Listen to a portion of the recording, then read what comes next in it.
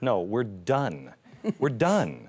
I mean, I hear a little giggle, but it's true. We're done as a nation. We're going to collapse if we don't come back together. I just got back from Greece. I was in Greece, what, a week and a half ago.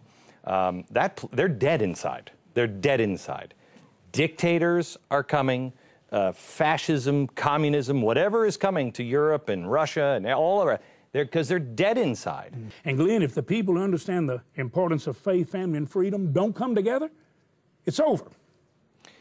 I will tell you this, that we